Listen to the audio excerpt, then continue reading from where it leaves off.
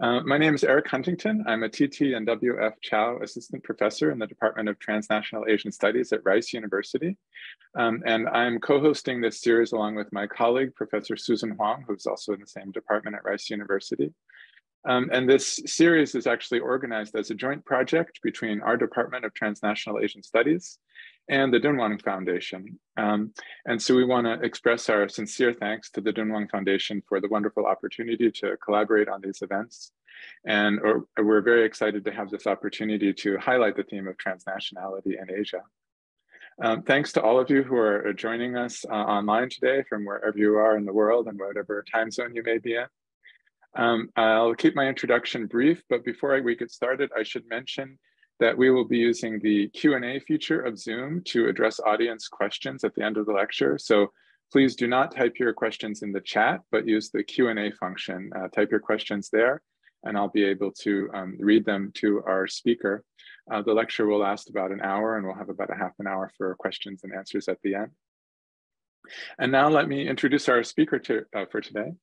Dr. Isabelle Charleux is the Director of Researches at the National Center for Scientific Research in Paris, France. Her research interests focus on Mongolian material culture and religion. And in this regard, I can say that she's written many groundbreaking publications on especially transnational topics, including questions of pilgrimage, cultic relationships between Nepal, Tibet, and Mongolia, and the replication of distant architecture and images. Among her significant works are also the impressive monographs Nomads on Pilgrimage, Mongols on Wutai-shan, 1800 to 1940, published with Brill in 2015, and Temples and Monasteries of Interior Mongolia, published in 2006. I'm sure we're in for a great talk today, so I'm just going to turn things over to her. Please join me in welcoming our speaker, Dr. Charleux. Thank you very much, Eric, and thank you, Susan, for inviting me. I speak in the Dunhuang conference series, Dunhuang Foundation conference series. So let me share my screen. Can you see the screen? It's okay? It's fine? Yes, good. Yeah, okay, thank you very much. So to introduce let me say a few words on the context, the general context. 5 years ago, I started, excuse me, it's apparently there's a problem. 4 years ago, I started to work on miraculous images with Dorothy Huang from the University of Virginia. She organized a workshop on miraculous images, Buddhist, Muslim, Christian in 2018, and a panel at the Association for Asian Studies in Washington on sacred miraculous images, which was published as a special issue of Ars Orientalis 2 years ago. And last year, so we co-organized with Dorothy Huang an international conference on miraculous images in global perspective in the French Alps. So this was just to inform you of the context of the paper I'm presenting today. Now I'll present a special and very well-known category of images, which has a long story in Asia, the first portraits of the Buddha that played a fundamental role in the diffusion of Buddhism in Asia.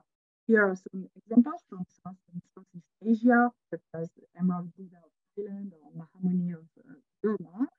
And Dorothy Huang showed that two very distinct types of Udayana Buddha images existed in a time period in China, one seated and the other one standing. We'll see that in the modern period, the Udayana Buddha is a standing Buddha. These images, Huang Dynasty, were associated with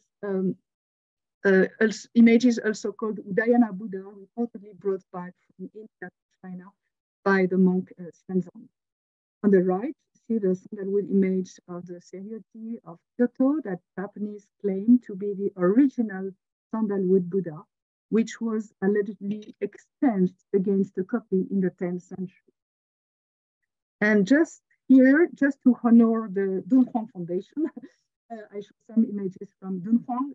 The three images below are not the first one of the Buddha, but all are considered to be miraculous images.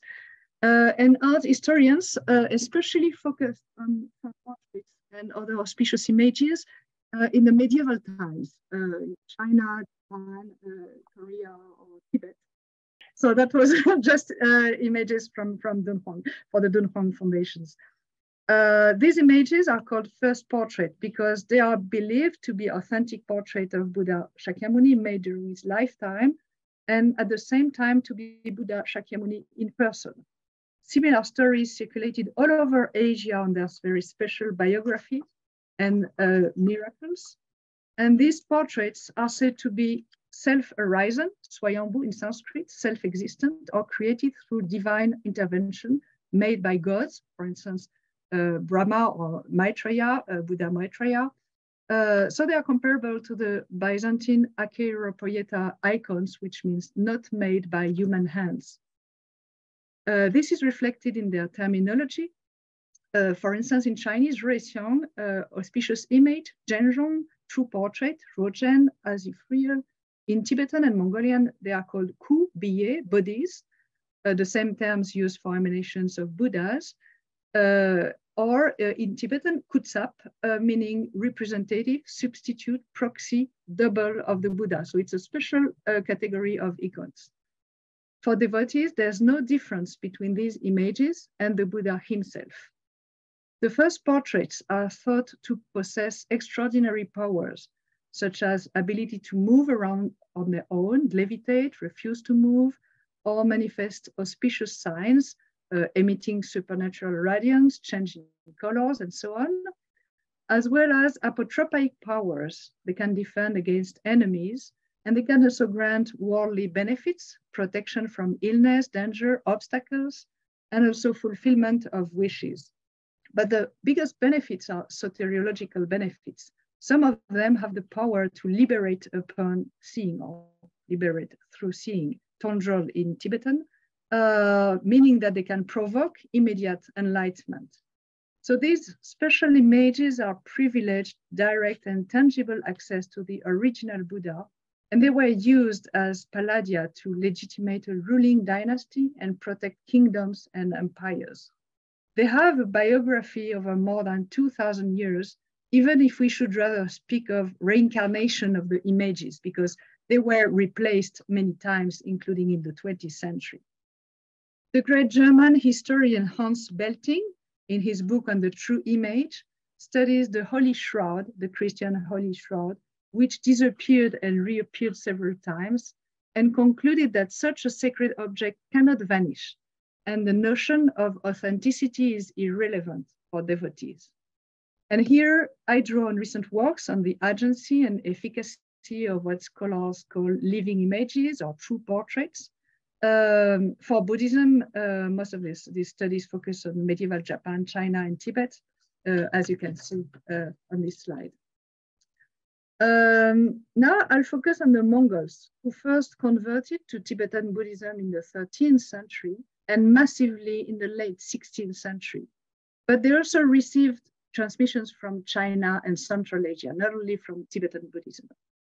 The Mongols discovered the similarities of the stories of the Tibetan and Chinese first images of the Buddha. So this paper is also part of a larger study on the translation in both meanings of the term in English, the translation of Indian art and architecture to Mongolia. And I have published several papers on architecture, such as the translation of the Mahabodhi of Bodh Gaya or the Bodhnath Stupa of Nepal to Mongolia. In the first part, I will present the Mongol cult of the first portraits of Beijing and Lhasa in Tibet and the role of guidebooks. Then I will show examples of copies of the first portraits in Mongolia and the legends that authenticate them. In the third part, I will highlight the Mongols' interpretations of their iconography by questioning the nature of Mongol copies. Could an authentic image be copied true and retain the same power as the original? So this is the question about copies and the prime icon. I will also highlight the role of painted and printed images in propagating the narratives and iconographies of the first portraits from Tibet and China to Mongolia. If you visit Mongolia, you'll certainly travel to their oldest and holiest monastery, known as Erdenju, which has been built on the ruins of the ancient medieval capital Karakorum. And probably your guide will wrongly translate Erdenju as precious monastery. The term Ju in Mongolian now commonly designates a monastery, but what did it originally mean? Ju or Jo actually transcribes Tibetan Jowo, which means Lord, and originally refers to two statues in Lhasa in Tibet. The first one is the Jowo Rinpoche, now in the Jokhang temple. It's a portrait of Shakyamuni Buddha at 12.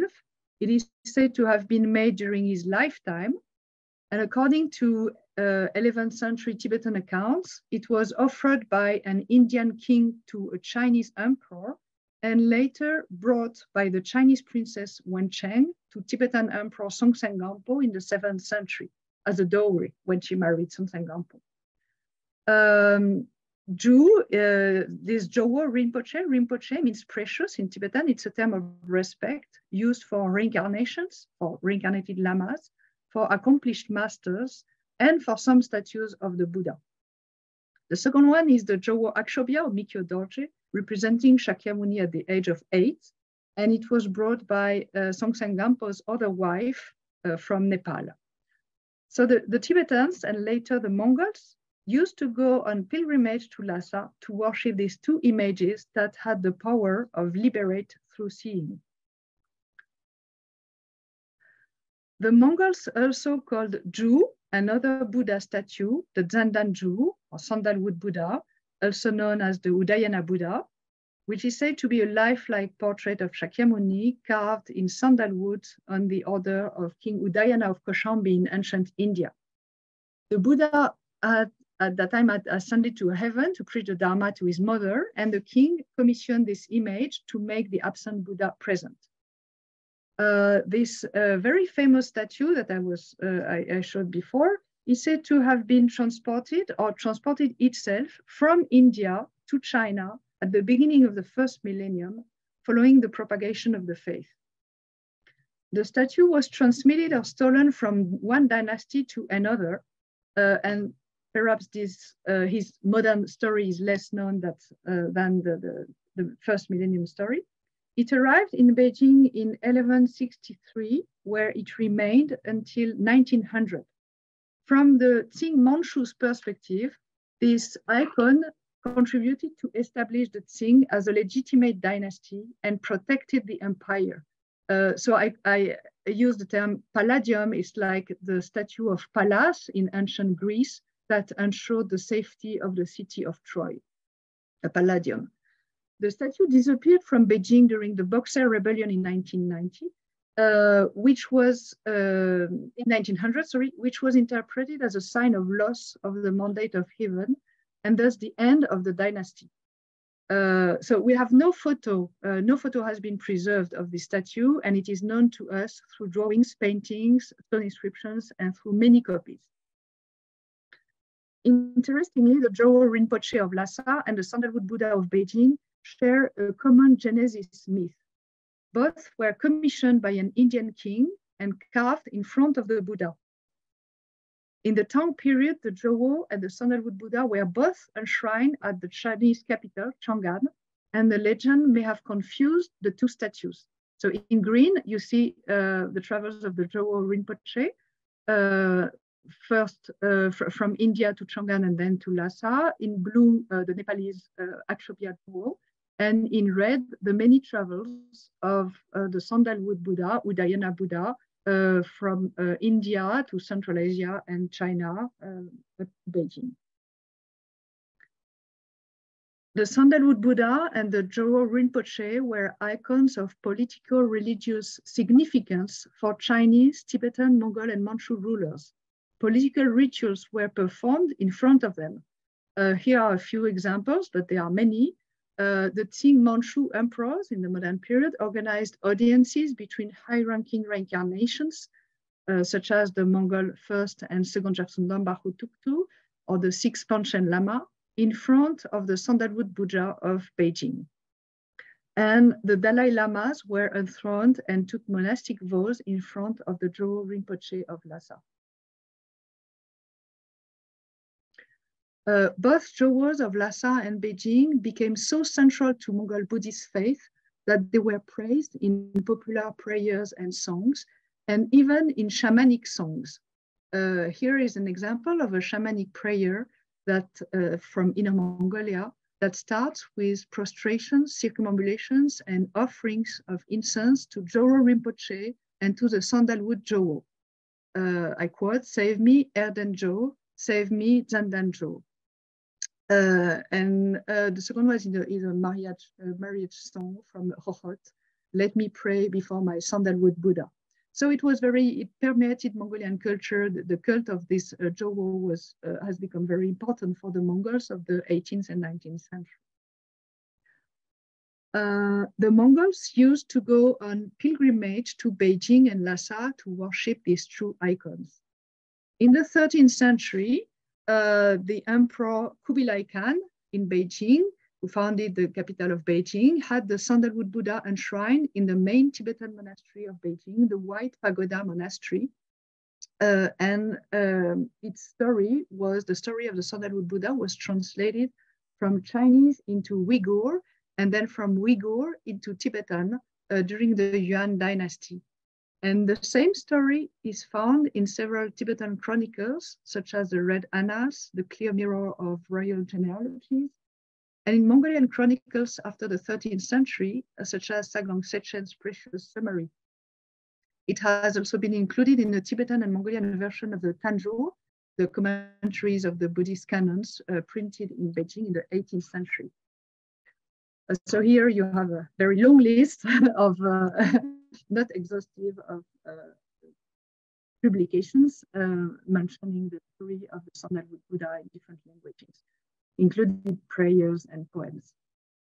The first representations of the sandalwood Buddha in Tibet came from China with the Ming patronage of Tibetan Buddhism under the Yongle Emperor in the 15th century.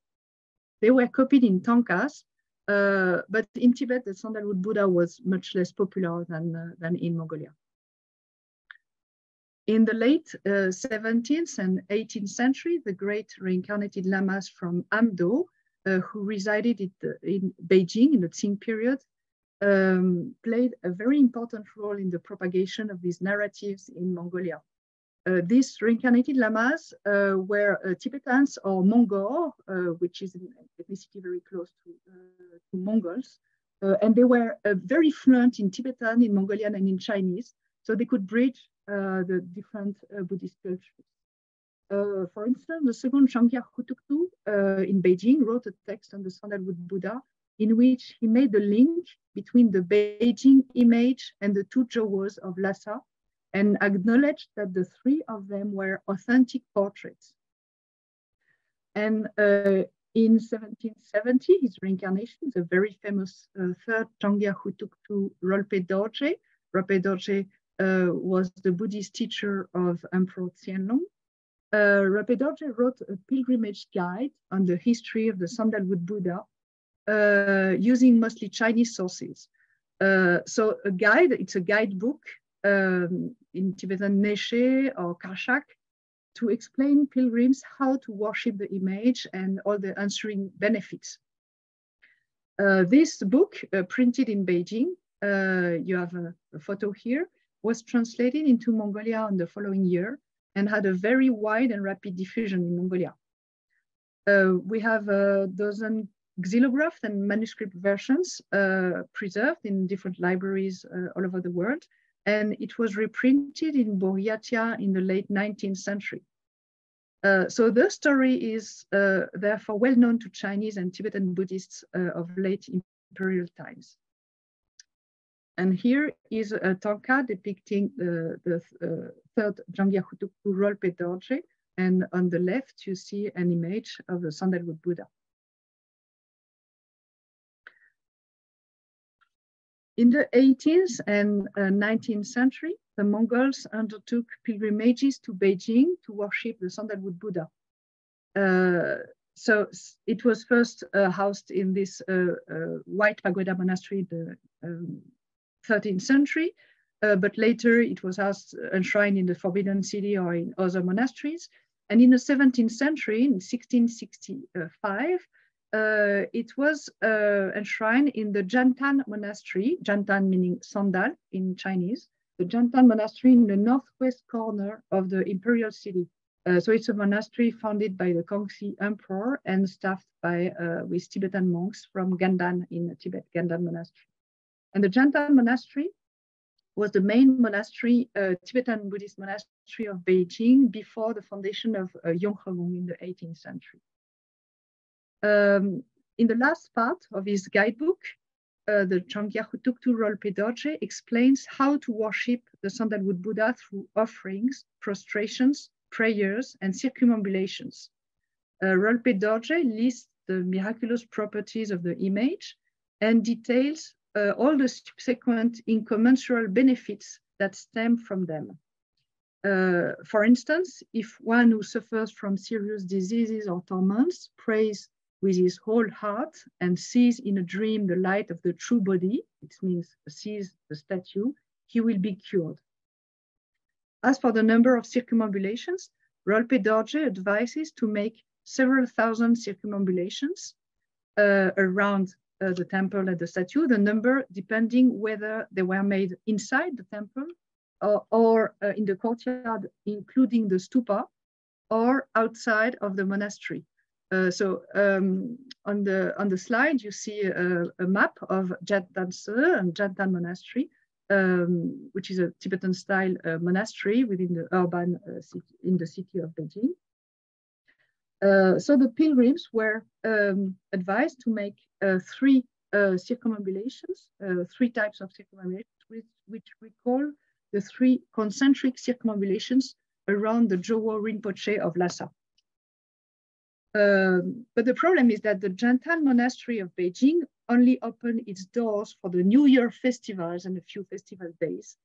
So those who wanted to worship the icon outside festival days could ask for a special authorization for the emperor, but it was fine for the high reincarnations, but not for the commoners, for the common pilgrims.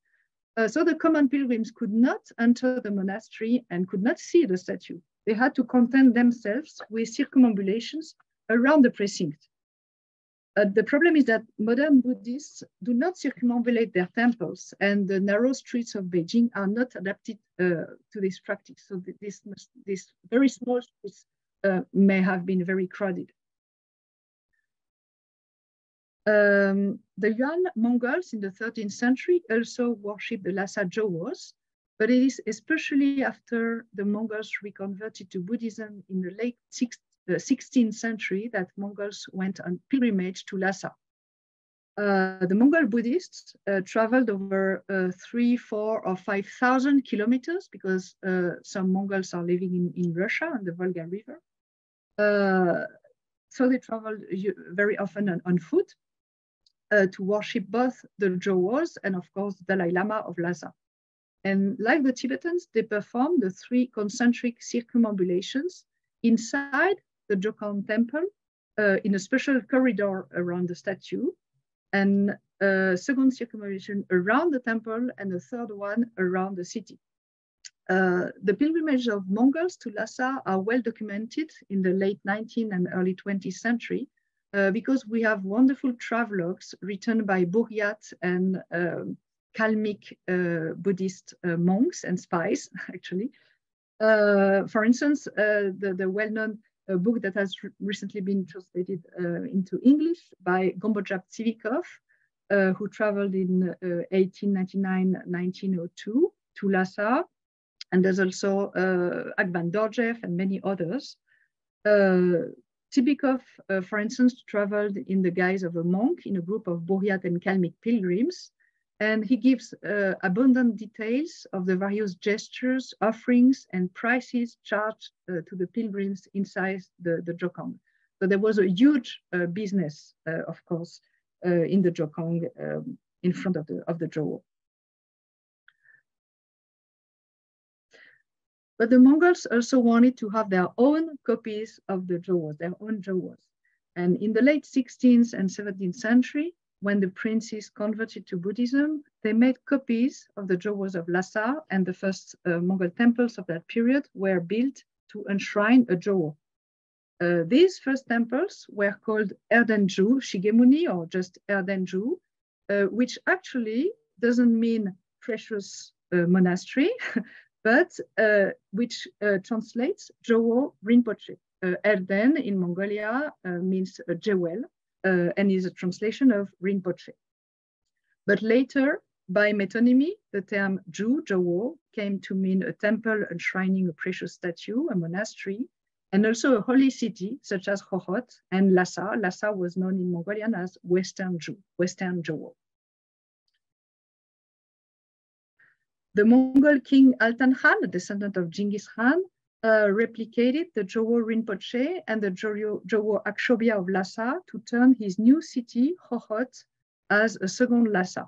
Hohhot is now the capital city of Inner Mongolia, the Inner Mongolia administration of China. And the copy of Jowo Rinpoche has been preserved up to now in the EPHE monastery. You can see the photo here.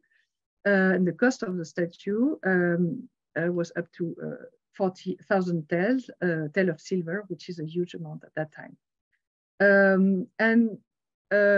His other Mongol princes also wanted their own Jowos and made copies of the Jowo of Lhasa or copies of this Jowo of Hohhot.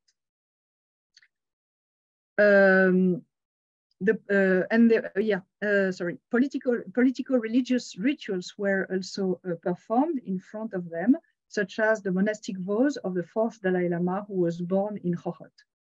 So these images were also very important for the legitimacy of Mongolian kings at that time.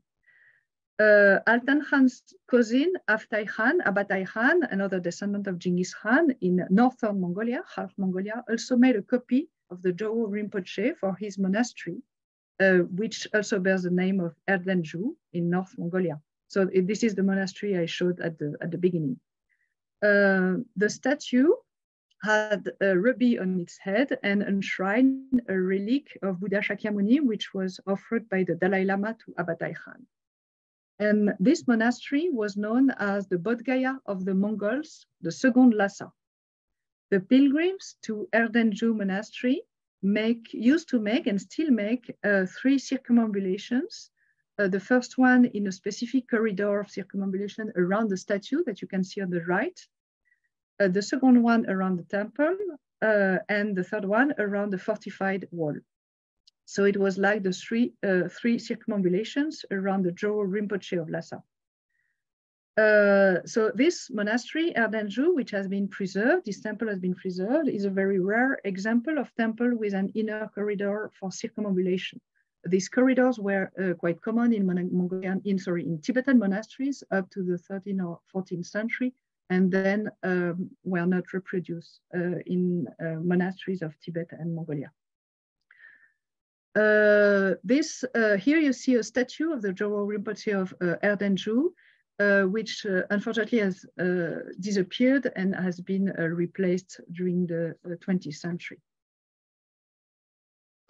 The same monastery also preserves a very precious sandalwood Buddha image, which is said to have been brought from India, but by the same king, Abatai Khan. Probably there's a confusion in the legends between the two statues. And the king, Abatai Khan, never went to India or Tibet, but never mind, this is a local legend.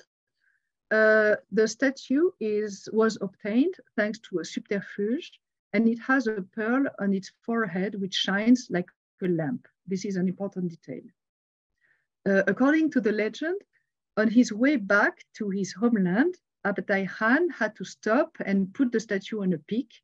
But when he came back to pick up the statue, he could not move it.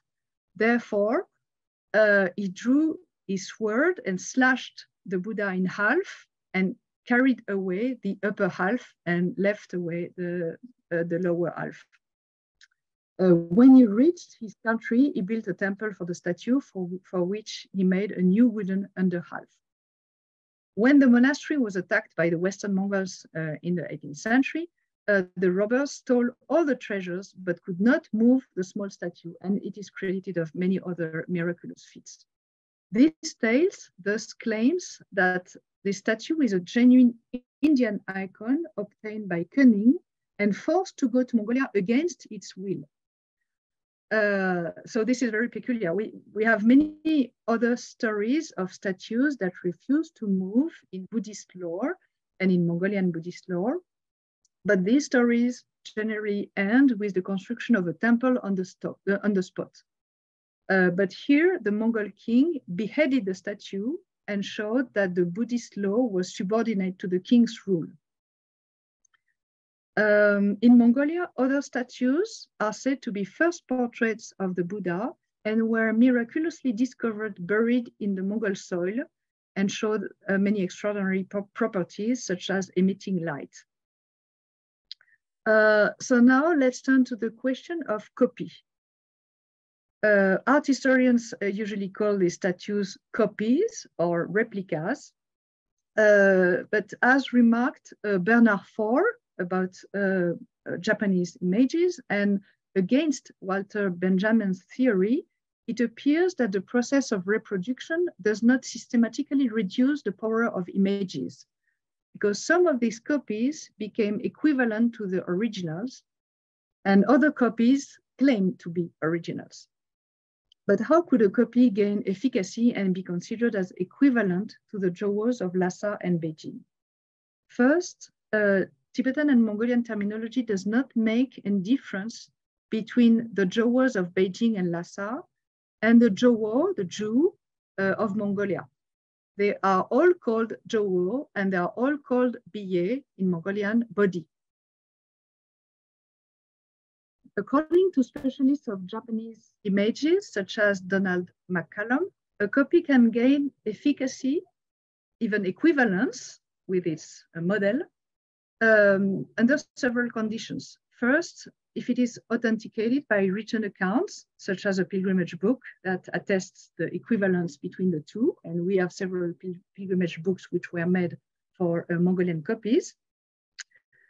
For instance, in the biography of Altan Khan in the 16th century, late 16th century, it is said that the Dalai Lama, who consecrated the Jawa Shakyamuni of Chokhot, said it was not different from the Lhasa icon made by God Brahma. So this is an example of authentication.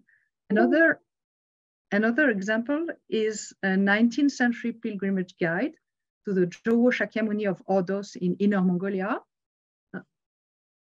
Excuse me, can you see my screen? It's fine? Yeah, okay. Yes. Okay. Because there were other copies made in the early 17th century in Mongolia. So I was quoting this 19th century pilgrimage guide to a Jawa Shakyamuni of Ordos in Inner Mongolia, called The History of the EPHE, EPHE meaning Great Jawa, Big Jawa. And this guide explains that worshipping this particular Jawa was equivalent to worshipping the Jawa of Lhasa. Pilgrims should make no difference between them. I quote, "Whoever catches a glimpse of the Jawa Shakyamuni of Ordos, hears it or remembers it, will purify sins and obstacles." So like the Jawa Rinpoche of the Jokong. So there are other conditions for a copy to gain the same efficacy, as the model. For instance, of course, copies that work miracles are easily recognized as true images, true icons. And another condition is the accuracy of the copy. This is stressed, especially by McCallum for Japanese copies and by Cameron Warner, who wrote his PhD thesis about the Jawa of Lhasa in 2008. So according to the text, likeness to the original is important in the making of a Jawa. But what is the degree of verisimilitude of likeness in the copies, and what exactly must be replicated? So drawing on McCallum's work on, he has several articles in a book on the Tenkoji triad and the Udayana Buddha in Japan. We can make a distinction between faithful copies destined to be the main image of a temple and secondary objects of worship. For instance, smaller statues, paintings, rubbings, and so on, because not all copies can become a true image.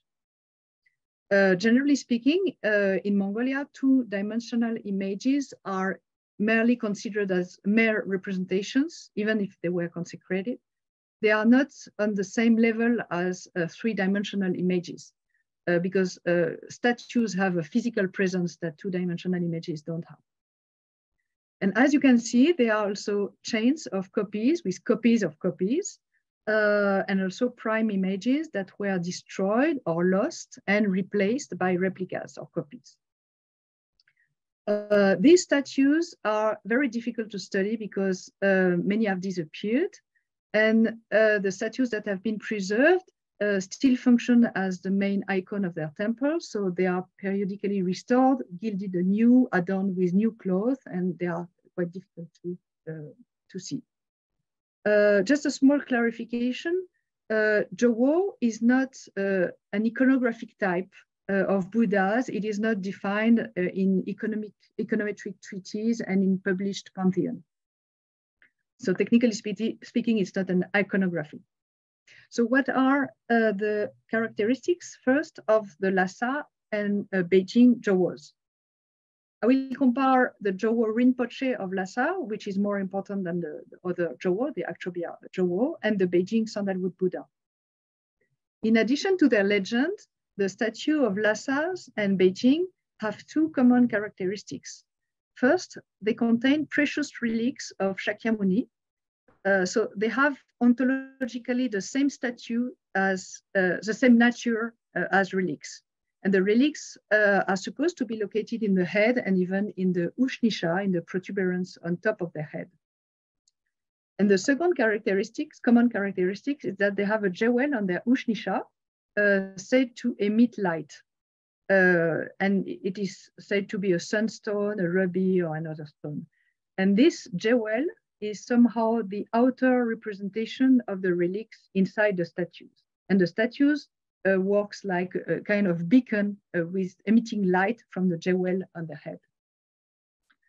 In its present state, the Zhouwo Rinpoche of Lhasa dates back to the 18th century, but has been partially destroyed by the Chinese and heavily restored. So on the left, you see a photograph that shows its state before Chinese interventions. And Cameron Warner wrote that the photograph is now viewed as more genuine than the modern restored statue. The Zhouwo Rinpoche is sitting in the lotus posture, like the Vajrasana Buddha of Bodh Gaya, and makes the earth-touching gesture. It is made of a particular metal alloy and precious stones called jikim, the name of the alloy, and it was gilded. So here it is photographed naked because every year his clothes is changed during the ceremony. Originally, the Zhouwo was depicted as a monk in his emanation body, Nirmanakaya, so the physical incarnation of Buddha. But in 1409, the great reformer Tsongkhapa, the founder of the Gelugpa school of Buddhism in Tibet, decided to add a crown, earrings, and necklace to the statue. This was very controversial because the crown was said to block the light emanating from the ushnisha. And we can't see the jewel and the ushnisha anymore. You see the very big crown of the Buddha. So the crown and jewels made it change category. It is now represented in his complete enjoyment body, Sambhogakaya.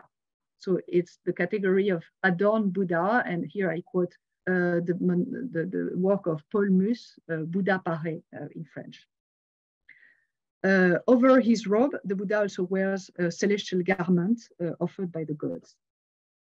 As for Mongol copies, on the bottom left, you see the Zhouwo of Hohhot. This is the most faithful copy that has been preserved in Mongolia.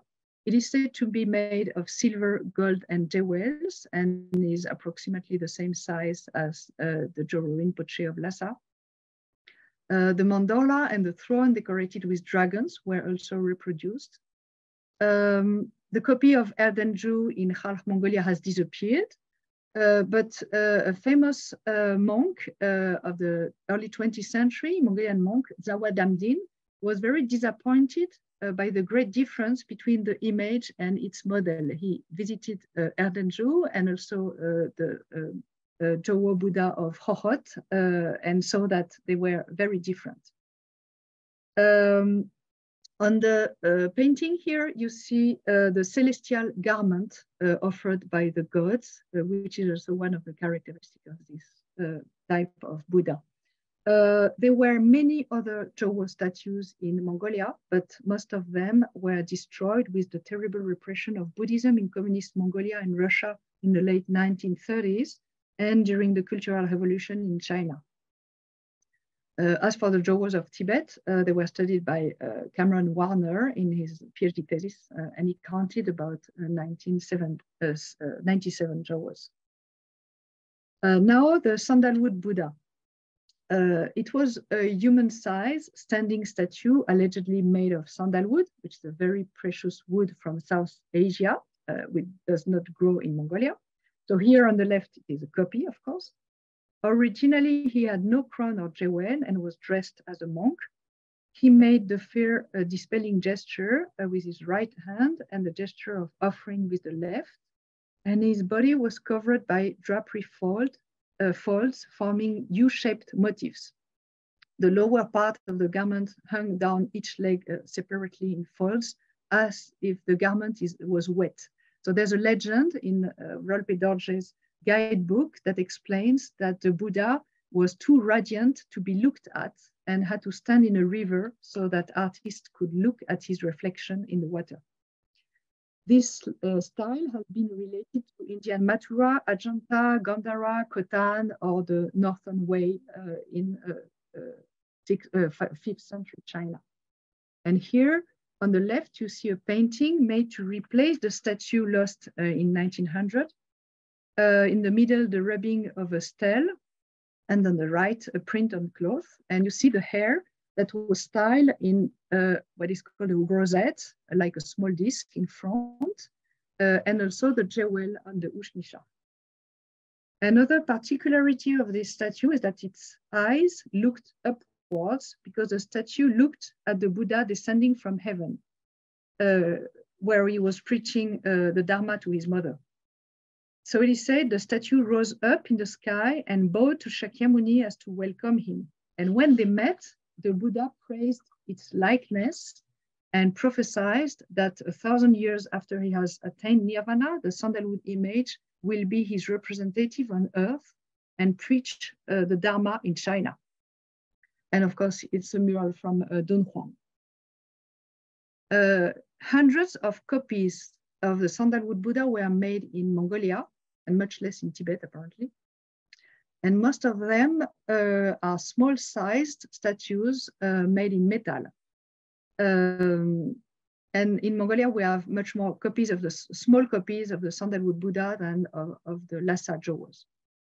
In museums of Mongolia, of China, and Western countries, these sandalwood Buddha images are very often misidentified as Dipankara Buddha, Shakyamuni, or Maitreya. And Zandanju, sandalwood Buddha in Mongolian, is often distorted and understood as Gandanju, Gandan meaning the Tushita heaven. So the identification with Maitreya can stem from the standing posture, but also the fact that both Shakyamuni and Maitreya reside or have resided in Tushita heaven. And it might be that there was a first misidentification in a museum that was repeated by subsequent catalogs. But many scholars and monks have forgotten the link between these copies and the statue of Beijing. I myself told the curator of the Musée Guimet Museum in Paris that the statue in Paris that you can see on the right was misidentified, but the label has not been changed. And on the lower left, you see the identification by the very famous catalog of Buddhist bronze, Indo-Tibetan bronzes by Ulrich von Schroeder, who identified this same statue as Dipankara. These Mongolian copies have the Indian style robe and the mudras of the Beijing image. And they are scattered in many museums all over the world, including in St. Petersburg. And some of them reproduce the upward look. However, they rarely respect the exact size, and most of them are in bronze. So they are quite different from the so-called original Buddha, sandalwood Buddha of Beijing. This is why I don't use the term replica, because replica means exact copies. I prefer the term copy. Very few of those I could examine had the jewel adorning the ushnisha and the rosette. But of course, the crown, they are all crowned, and the ushnisha and the rosette might be hidden under the crown. But remember that the story of the sandalwood Buddha of Erdenju, I told before, had the pearl on the forehead said to emit light. So therefore, a material, size, color, style are not necessary to make a true copy. And this also explains why this type has often been misidentified. You see that another main difference is that all the Mongol copies have the crown and very often necklaces and jewels of the adorned Buddhas. So I made the hypothesis that a crown, necklace, and jewels were added to sandalwood Buddhas to make them resemble the Jogos of Lhasa. There was a transfer of this crown, necklace, and jewels to the sandalwood Buddha, because all of them were considered as Jogo on an equal footing. So who's responsible for this? It might be the Mongols or the great Tibetan and Mongol lamas of Beijing who decided to crown the sandalwood Buddhas. As for China, in the Ming and Qing dynasty, in the Ming dynasty, the copies do not have crowns and jewels, but some Qing copies were adorned. Here you see Qing dynasty sandalwood Buddhas in Beijing and Chengde, Jehol, that have a crown and jewels, as well as a painting in the Yonghegong monastery, the main Tibetan monastery of Beijing in the Qing period. And it is also possible that the crown or diadem may have been added to the sandalwood Buddha of the Jantan monastery of Beijing, because here you see the very famous chronicle by Manchu official Lin Xing, who represents the sandalwood Buddha inside his temple with a crown, but with no necklace or jewelry. The iconography of the sandalwood Buddha also borrowed the dragons from the Joro Rinpoche of Lhasa. Therefore, there were probably a transfer of iconography from the Lhasa Joro towards the copies of the sandalwood Buddha in 18th and 19th century Beijing and Mongolia. Here you see a print and a prayer to Shakyamuni from Yonghegong Monastery in Beijing. This prayer is a kind of digest of Ronpo Dorje's guidebook to the statue, and this prayer and print is preserved in Buryatia, so in this Russian Republic of Buryatia, and it was very widely diffused and copied in Mongolia. So the Beijing Yonghegong Monastery, which was partly staffed by Mongol monks, was also responsible for the propagation of the image and its worship in Mongolia as far as Russian Buryatia. And there are also numerous miniature paintings and prints, very often to be carried in a reliquary or kept at home, such as at the bottom right here, you see an amulet box. And these miniature paintings evidence personal devotion to the specific icon in the Mongol world. To finish with, I told you that in 1900, during the Boxer Rebellion, the monastery of the Sandalwood Buddha in Beijing was destroyed by the French armies as reprisal. But some records say that the statue was miraculously saved from destruction. It was taken by Buryat monks or Beijing monks to the Wutai Mountains and then to Buryatia. And then it was kept first in the monastery, Egita monastery, and then during the communist period in the anti-religious museum of Buryatia in Ulan-Ude. And after the fall of the communist regime in 1991, it was enshrined again in the Egita monastery, where it manifested miraculous properties such as levitation. So the Buryats now claim to possess the original statue from Beijing, and they also have a copy currently located in Kijinga Monastery. The statue has a jewel that is visible on the photograph on the right, which was taken in 1935. In the photograph of the, you see that he had, sorry, on the left was taken probably just after a statue arrived in Buryatia. But unfortunately, the Ushnisha was broken by a thief and the ruby was stolen and the relics have disappeared.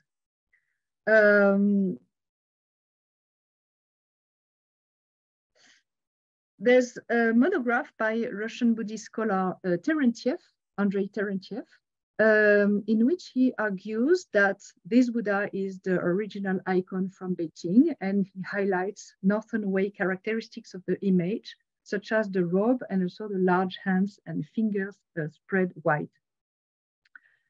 Two expertises of the statue were made by the Hermitage in St. Petersburg, and they concluded that it was dated late 18th century and made of lime wood, not of sandalwood, but covered with a thick layer of sandalwood paste and 3 layers of gold leaf gilding separated by layers of lacquer. So the devotees again added new layers to the statue. Its height is 2.18 meters. While according to texts, the sandalwood Buddha is a life-size image of about 1.60 meters. But we have a Ming copy in the Forbidden City, in the Fanhualu, which is 2.10 meters. So this would make a small difference with so-called original icons, if it has ever existed. The image, you see the upward look of the image. So one hypothesis is that it is an 18th century copy made at the Qing court. In both Mongolia and Inner Mongolia, statues of Jawas continue to be made in the 21st century. And on the left, the statue is located in the Hohhot monastery, but was modeled directly after the Jawa of Lhasa and not the nearby Jawa of the Ichjo of Hohhot. And I finish with this modern image from a Mongol monastery that merges characteristics of the Tibetan and Beijing Jawas. In conclusion, my paper illustrates how the Mongols engaged with Buddhism, appropriated and reinterpreted all stories and icons. Because the Mongols received Buddhism from both China and Tibet and Central Asia, and they worshipped the sandalwood Buddha of Beijing in the 13th century, they recognized the identical nature of the sandalwood Buddha and the Jawas of Lhasa. And they called them by the same term, Jawa, and mixed their visual characteristics. Therefore, the Mongols contributed to reconciling Tibetan and Chinese traditions of Buddhism and created a consistent iconography of an Indian adorned Jawa. And Rolpe Dorje's guidebook to pilgrims had a tremendous influence and was recently translated into Russian for modern Buryats who worshipped their Buryat image. So you see that many statues of Jawa Buddhas were made of various materials in Mongolia, and some of them eventually emancipated from their models to the point that the link between the prime image and the copy was forgotten. Some images were said to be no more copies of a distant image, but original portraits said to have come directly from India and been empowered by direct contact with the Buddha. Legends explain their arrival or miraculous appearance in Mongolia.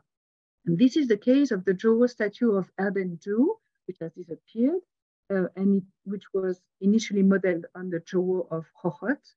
But later accounts and legends say to that this image has been made in front of Shakyamuni in ancient India and was rediscovered from an 8th century Uyghur monastery in Mongolia. So the Zhouwo eventually became a type of adorned Buddha disconnected from the images of Lhasa and Beijing.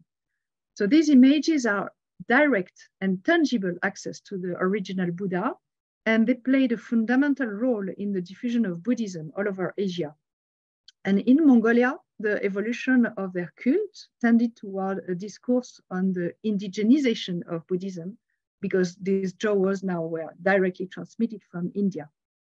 And the Mongols, since the 18th century, and especially 20th century, claimed that their ancestors, the Xiongnu, were already converted to Buddhism in the 1st century, which means that Mongolia allegedly was a Buddhist country even before China and Tibet. This is, of course, not confirmed by historical accounts. Many of these images, most of these images were destroyed, but the Sandalwood Buddha of Buryatia has become an international pilgrimage site. And now Tibetans from India make pilgrimages to the Sandalwood Buddha of Buryatia. And it's paradoxal because Buryatia is the most distant and the last converted country or region of Asia. And Buryatia also boasts of having a miraculous living mummy and self-arisen images. So you see that these images became a locus of pilgrimages and even international pilgrimages. And for worshipper, whether a sacred image is the original or one of its reincarnations is simply not relevant, as Hans Belting explained for the Holy Shroud. That's all. Thank you very much. So now I can answer your question and maybe stop the screen sharing. What do you think, Eric? Should I stop the screen sharing or? Sure, I think you can stop the screen sharing for now, although if some of the questions refer to the slides, we can always bring those back up. Thank you so much for that really wonderful and fascinating lecture. I really enjoyed it and learned a lot. Let's please open up the discussion to question and answer. So please use the question and answer function of Zoom to type in any questions that you have, and we do have some time to address those.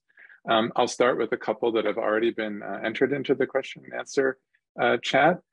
We have a question about how, where and how Mongol images were preserved. You mentioned their destruction at various points in history. So can you just say a little bit more about how certain images get preserved and where they are now, if they're mostly in museums or still in Mongolia, things like that? Yeah. So very few big images are preserved. I show you the image of Hohot, which is an exception. But the smaller images, some of them were hidden by monks just before the repression in Mongolia in the late 1930s. Some of them were offered to Russian diplomats or taken by different Russian expeditions in Russia and Buryatia, in Mongolia and Buryatia, and are now located in, for instance, in St. Petersburg, also in Kazan. So there are many copies in Russia. And we have a few images in Inner Mongolia, sometimes in Beijing museums, but very often it's difficult to distinguish if they were made in China or in Inner Mongolia. And in European museums there are a lot in European and American museums that travel through different ways, expeditions and boat in China, etc. Great, thank you. We also have a question about, if I'm interpreting correctly, so you mentioned sort of how these images arrive in Beijing and Lhasa and then in Mongolia. I think this question is asking if you can speak a little bit more broadly about these traditions of movement of images and copies in China and Japan as well. This is a very big question because we have the legends, we have the travelogue of monk Xuanzang, of course, who himself visited India and saw explained that he saw the original sandalwood image and brought back copies to China through Central Asia. And besides, we have a lot of legends and also a lot of legends of images that miraculously appeared in China, Mongolia, and Japan. As for Japan, in the 10th century, monk Chonen, very famous monk, visited China, and he went at the court, I think in Chang'an, maybe not, I forgot, and had a copy made for Japan to bring back to Japan. But legends say that the two Buddhas were exchanged during the night, and the real icon was brought back to Japan and is now located at the Seiryoji of Kyoto. So we have a number of myth, legends, and Cameron Warner, who did the Buddha, the Jowo of Lhasa, says that perhaps Princess Wencheng, when she married to King Sonsang Gampo, she carried with her the legend, but not the statue. So this is very difficult to have real accounts of the travels of these images, which of course were known through many copies and made again through several reincarnations. Thank you. We have another question. If you're familiar with the looks like me images of Padmasambhava in Tibet, do you know about that tradition and think there's any connection to the narratives of the sandalwood images or other traditions of copying that you've discussed? Okay, there are several statues of some Padmasambhava in Tibet and also in Mongolia said to be kutsab, which is this special category of statue, which means liberate through seeing. So it's exactly the same category as the Jowo Rinpoche and Akshobhya Rinpoche of Lhasa. What was the question again? Oh, if there's a connection with the legend. They belong to this kutsab category of miraculous images, and also kutsab can be applied to images that appear on Sharira relics. Which is so kutsab it's a wider category of very special miraculous images, but their stories are different and different from the sandalwood Buddha and the Jowo Rinpoche. Mm.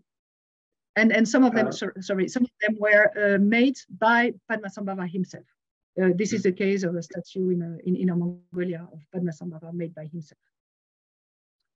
That's actually a good segue to our next question, which asks if I guess it asks if self-arising images could only be made during the Buddha's lifetime. Was there some condition that could only be satisfied when the Buddha was alive that allowed for these images to be produced?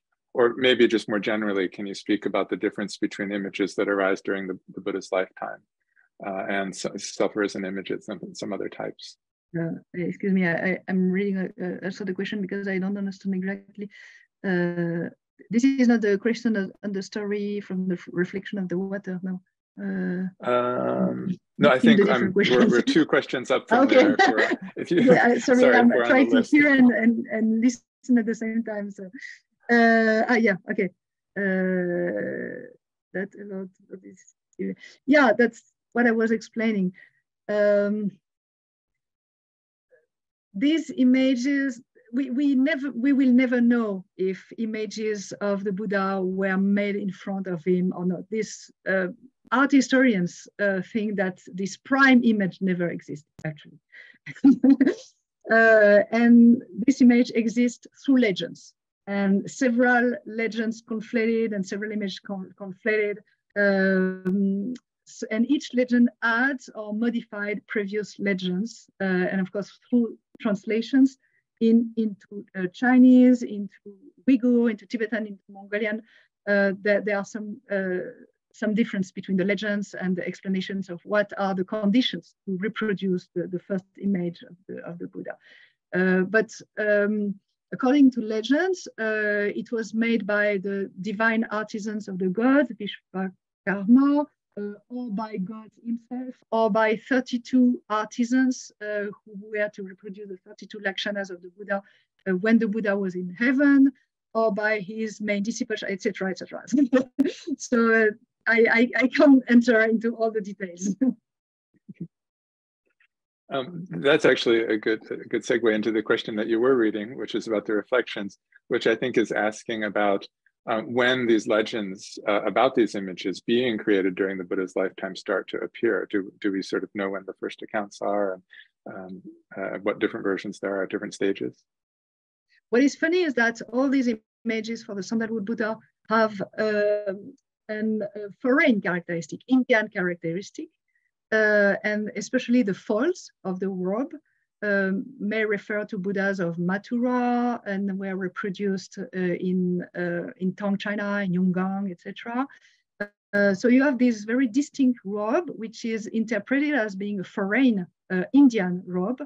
And it appears that in the chronicle in the guidebook by Rolf Pederge, he explains the folds and the kind of wet robe with the idea of the reflection in the river, because Buddha was too shining to be reproduced.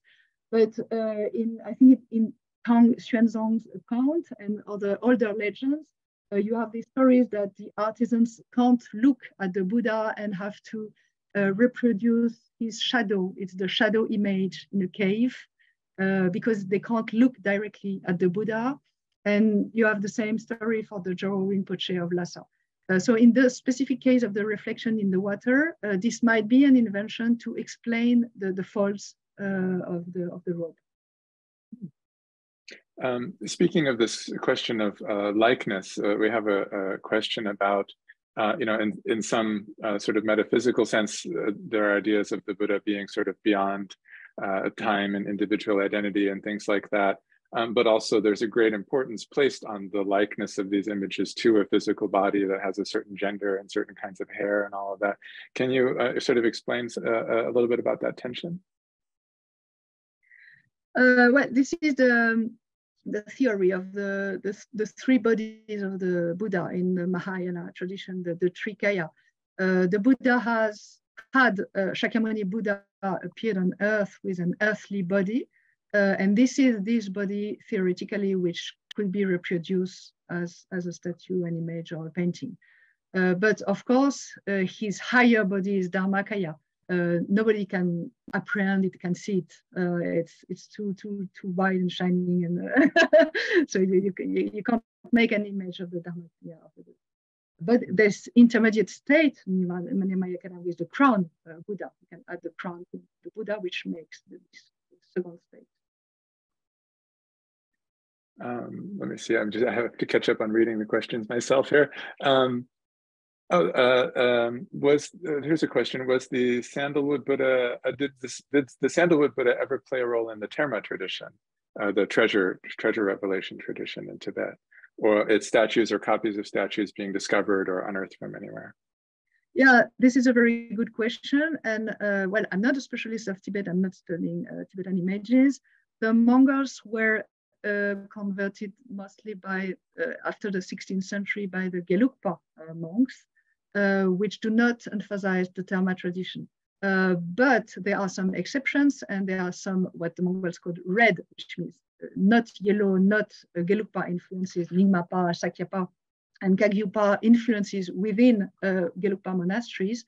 And there are some stories of Buddhas which were discovered in the soil, which were compared to Termas. However, they were not discovered by a terton.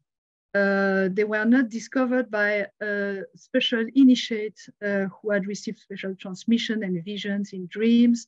And this very specific concept of Terma and terton cannot apply to the Mongolian context. Sorry. Thank you. In a different direction, we have a question about relationships to Nepal. So this is a question about the term Swayambhu, sort of self-arisen, which refers to the famous Swayambhu Mahachaitya in Nepal, along with many other things in Nepalese Buddhism. And you mentioned, self-arisen images. So can you say anything about any possible relationships to Nepal, or how these concepts might differ in different places? Yeah, well, actually, Swayambhu is a Sanskrit term, which has different translation into Mongolian and Tibetan. And which can apply also to the case of the multiplication of relics, relics that appear themselves and multiplicate themselves, and Swayambhu statues. So the Mongolian and Tibetan terms are self-raised statues, self-appeared statues. It can be a translation of Swayambhu, but I'm sorry, I have a small problem with big cat. He's hungry. Speaking of self-erasing. And of course, in Tibet, in Nepal, you have this Swayambhu stupa, probably you refer to the Swayambhu stupa. The Swayambhu stupa, but especially the Bodhnath stupa, the other big ancient stupa of Nepal, was replicated in Mongolia. And I wrote an article on this topic. And the Bodhnath stupa was much more important for Mongols than the Swayambhu stupa. So there are connections between, very ancient connections between Nepal and Tibet, and Mongolia, sorry, starting with the very famous medieval sculptor and artisan and monk Arniko, who was invited at the court of Kublai Khan and who became a very, very famous monk and artist. Later in the 16th century, the Mongol kings invited artisans from Nepal to make the statue of the Jowo and his crown in Khokhot. I didn't mention these details, but the relations between Mongols and Nepals continued. And there's a very interesting mystery of the art of the great Mongolian reincarnation Dhanabadzar, which is very close to Nepal, actually, which has many influences from Nepalese artisans, from Nepalese art. But sorry, go ahead. Sorry. No, please. I'm going to use my prerogative as a host to break in with a couple of my own questions before we run out of time. But everyone, please keep adding your questions to the Q&A. But I just wanted to ask a couple of things, out of my own interest as well. You mentioned that the sort of materials were not necessarily, the materials that the copies were made out of were not necessarily essential to their authentication, but just the presence of relics and the shining jewel. But I'm wondering about more generally the importance of materials and consecration rituals for images in these traditions, where it is important to make images out of certain kinds of materials. Of course, you mentioned gold and silver and sandalwood as being valuable, but there's other things as well. And rituals there's many different kinds of rituals to consecrate images when they're created. Can you speak at all about sort of how these images compare to other sort of normally made images in terms of how materials are selected, what rituals might be done to activate or authenticate them, anything like that? Yeah, about materials, the Jowo Rinpoche of the Jokhang was said to be made of a very special alloy called Jikim in Tibetan, which is extremely mysterious. There are many treatises describing the different metals and precious stones entering in the composition of this alloy. And at the Qing court in Beijing, the Qing emperor desperately tried to replicate this alloy, and they could manage a very special bronze, but they couldn't really discover the special alloy. As for the sandalwood Buddha, so it's made from a specific wood which grows in Southeast Asia and South Asia, which you can't find in North China and Mongolia. And the term jantan in Mongolian actually came to designate many, many different kinds of very precious woods that were generally imported, but not only sandal. And we don't have the proof that sandalwood was massively imported from, I don't think so actually, from South Asia to Mongolia, but there were many other precious woods that were imported to Mongolia. So jantan became a very general category of precious wood. And what's interesting is that in Europe, the most miraculous images are made of wood. And some very famous medieval historians, such as Michel Pastoureau in France, argues that wood is a living material. And you find the same also concept in Japan, where many statues are made of wood, or sometimes it's a branch of wood that was discovered with a special shape, and the Buddha appears in the shape of the wood. So wood is actually a very important material. But we don't have many information on documentation on the materials and consecrations of the jewels of Mongolia. We know that they were made of very, very precious wood, metal, usually metal. Mongols clearly preferred metal alloys, bronzes or other alloys, and golden, gilded, etc. That's very helpful, thank you. We have another question from the audience, which is about the stories where images refuse to move and be relocated, which you mentioned an example of. The question is, if you can guess about what happened historically.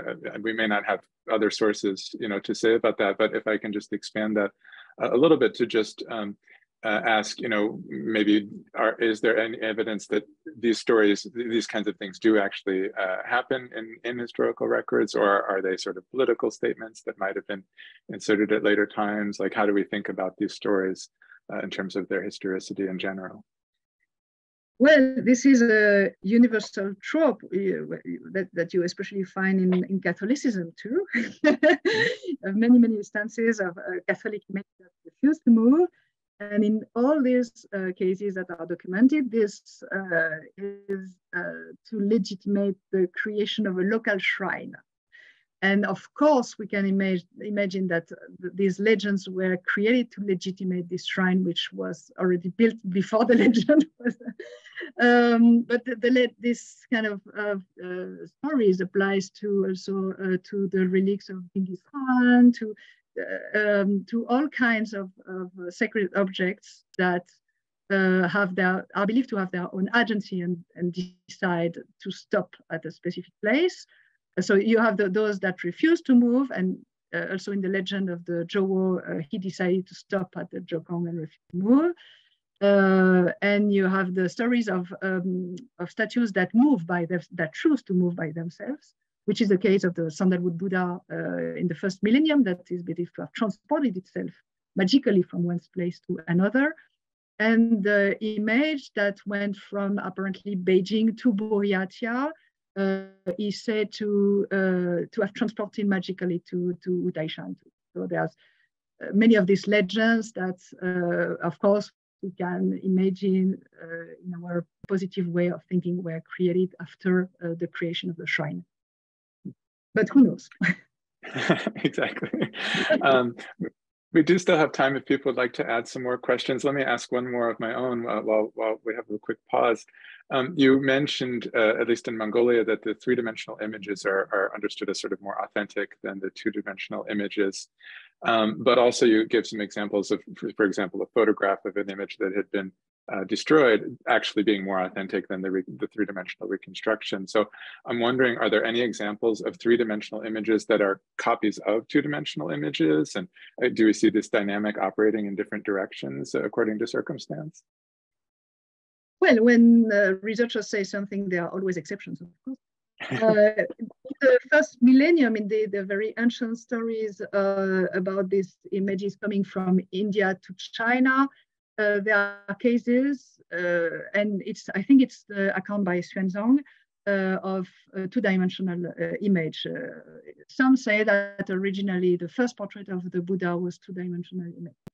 The fact is that in Mongolia, there's clearly a preference for three-dimensional images, which clearly have more presence. It's representation, we say also in French, presentification. They are real, like the body of the Buddha himself. So, but of course there are some exceptions, and one exception, of course, is the photograph I showed you. Another question from the audience: can you say more about the celestial garment, sort of how it gets its shape, the fit, the details of the different kinds of textile and fringe and things like that? Well, this is a very ancient Buddhist motif that you find on Kashmir images of the 10th century. And it's typically an offering a gift from lay communities, a supplementary garment to adorn a Buddha that is periodically changed every year during ceremonies. Yeah, it's in one piece with a hole for the head. So this is a very ancient garment that you can find all over Tibet and Mongolia, and also in Chinese icons. But very often it is not depicted on the image itself, but it's a real garment that is offered by the devotees. Great, thank you. We just have another question come in. Can you think of any examples of similar copies of Buddha images from Sri Lankan or Thai traditions? Yes, but I will give you a bibliography references because it's not my specialty. There are some works, especially on the Buddhas of Burma, that has a similar role in the different Burmese dynasty, and the object of that was used for legitimate new dynasty and new kingdoms. And of course, you can still look at visit the Mahamuni in Burma and the Buddha of Thailand. The jade image of Thailand within the royal palace of Thailand, and the one in Sri Lanka. There's an extensive literature on these South Asian statues. And Peter Brown, for instance, wrote on the Buddha of Bangkok, if you're interested. And this Buddha has a very specific story. Peter Brown argues that it has a life of its own because it is working miracles that a Buddha is not supposed to do. And for instance, this Buddha is able to kill people. So this makes a difference between the real Buddha and the actual statue. And some authors argue that we should say he for the icon, according to emic terminology of Kutsab in Tibetan, of Jowo, Ju, because he is a living body of the Buddha. Oh, this is really fascinating. Let's see, we have another question. Is there ever sort of suspicion or criticisms of the authenticity of these copied images, especially in Mongolia? Actually, Buddhism, and especially the high clerics, the elites, always had some problems with material culture, as you know. There's literature about this question. For instance, Fabio Rambelli wrote a book, The Problem of Material Culture.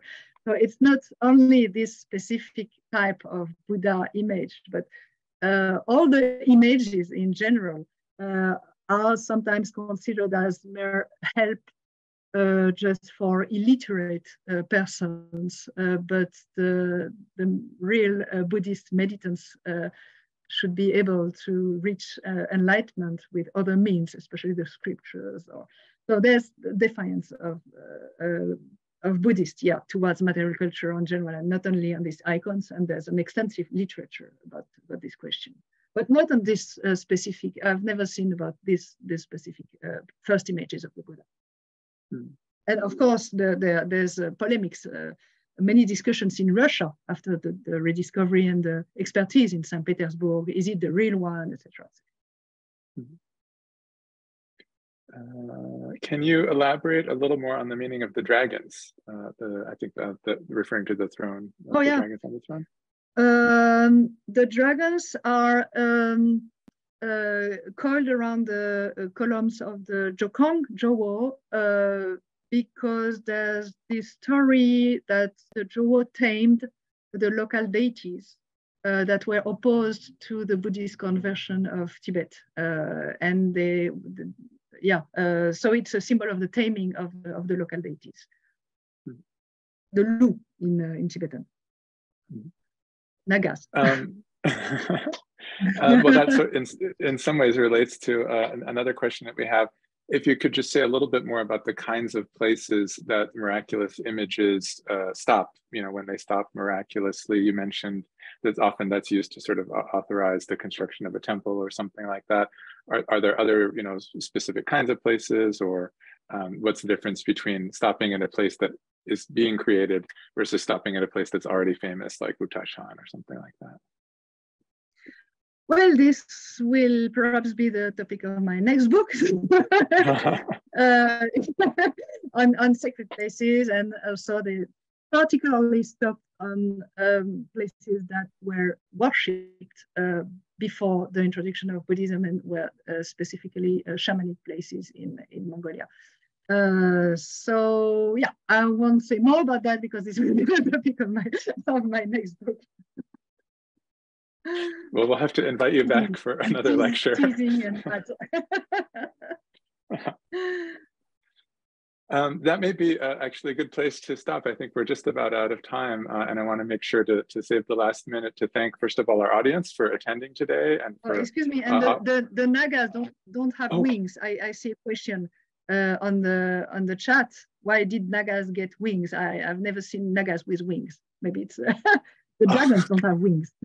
They fly by their own.